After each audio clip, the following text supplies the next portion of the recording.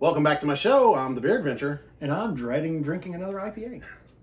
This one, however, is from Trader Joe's. Now, thanks to A cheap IPA.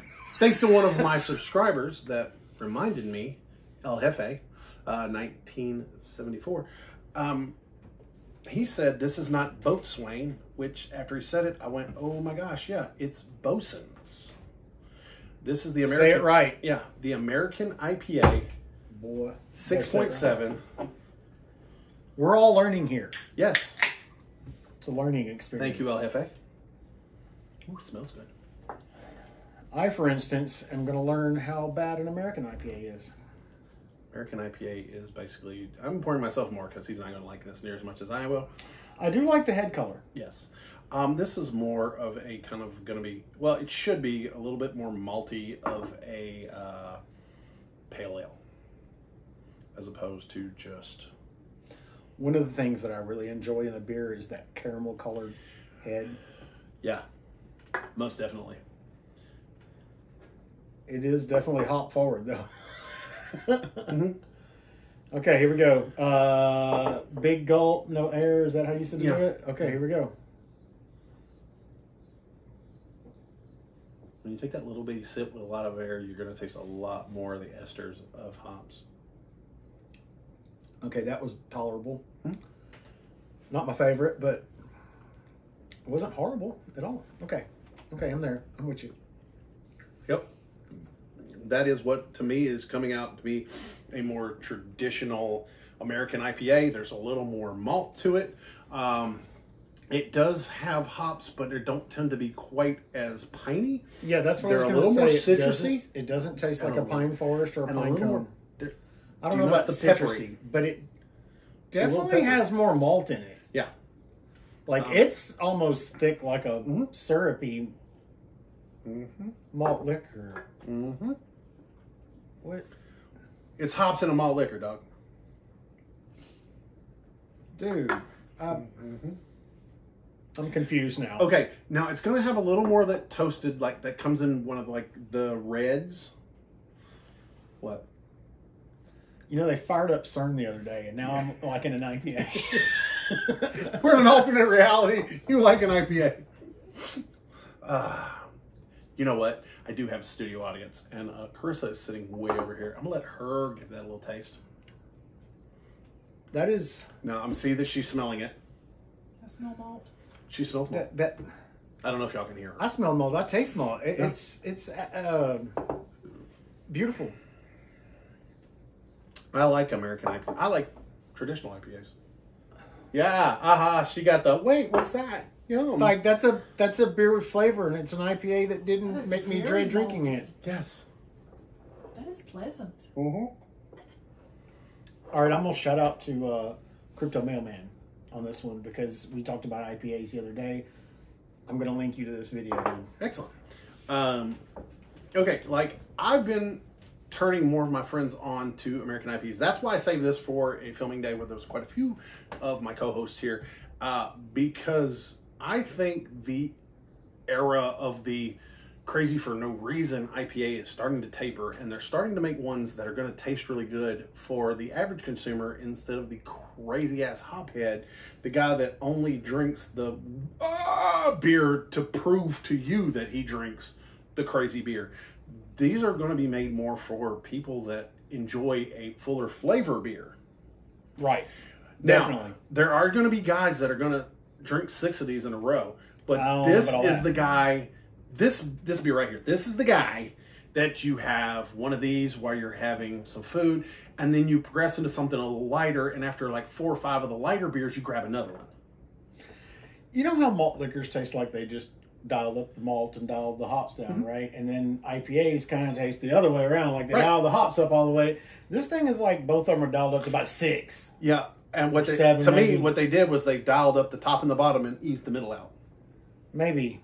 It just seems more, it's balanced, but it's balanced heavy, I guess you could say. Like, like there's a lot on both sides. They just kind of up the ante. But it's done well. It is balanced, though. Think about it. It's 6-7. So they did. They just kind of took this. I get that. Yeah. They just kind of took this one beer and just kind of went, That's amazing. See, this I is dig the it. joy of beer, is that you'll find one. And here's the other thing. Don't think because it says what it is, that's what it is. I know that sucks, but it'll say like, okay, they make a double IPA that Carissa didn't hate. She liked their hazy IPA much less. So it's this particular company, or is it the American style that does this? This is what the American style of IPA is. It's a It's a little, little more malt. yes, more malt Okay. in general. So yeah, In general, but you'll get one that somebody will.